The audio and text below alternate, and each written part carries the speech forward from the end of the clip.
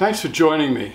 I had a client come to me, young woman, referred to me. She's never done this before.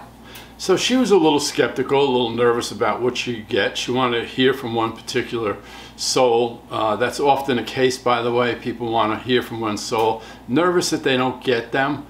That's not happened yet. I've been doing it 17 years. It has not happened. If for some reason they want, don't want to come through right away, you're just going to give me their first name and they're going to come through. So they always come through. All right. Anyway, Maya comes to me and we're sitting and she's nervous and the souls are starting to gather after I go through my introduction of how I work, and her grandmother comes through. Her grandmother was very close to her. Her grandmother was like a mother figure to her. As we're talking about her grandmother and a few of the others, she's kind of going along with it, just waiting. Then all of a sudden, Grandma needed to make a point. And the point that Grandma made, she wanted Maya to really believe in this. She showed me a strawberry shortcake. But not just any strawberry shortcake. It was a unique strawberry shortcake. It was tall and narrow. And man, did that just like really hit Maya really hard. And she looked at me, she said, "Oh my God, nobody could have known that. That's exactly what you made.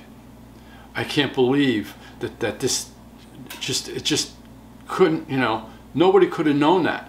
I mean, seriously, if you think about it, how many people, I think, by the way, that was the first time I got something about a strawberry shortcake. They might show me something that they made all the time. Like I got an apple pie once, and it was a big apple pie. It was unusually big. Well, that person, that soul, made an unusually big apple pie, and on their way to a party, fell off the seat of the car and broke up. So yeah, so Maya needed that. Maya got a lot of messages from Grandma. Grandma really wanted to let her know that she was there for her and that she is behind her and will always be there and support her. Okay? The souls are always there. And she didn't want her to be skeptical.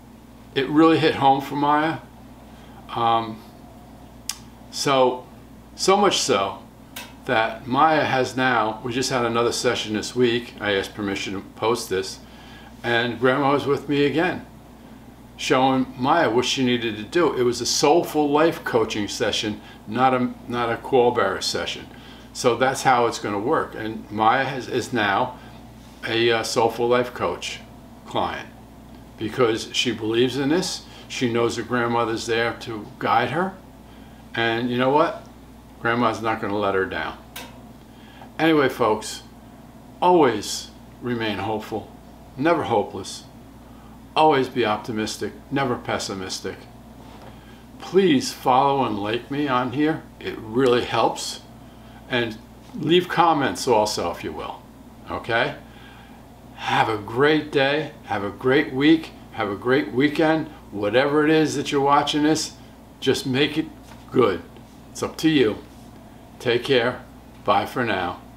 Thank you for taking the time to watch my videos.